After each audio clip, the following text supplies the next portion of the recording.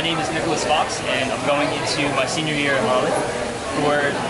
For my project, I looked at water quality within the Hudson-Raritan Estuary, and we came to the conclusion that the Hudson-Raritan Estuary is surprisingly clean.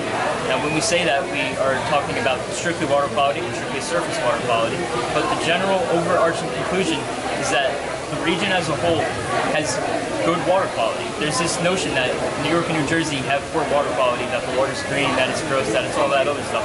But our data and our research contradicts that statement.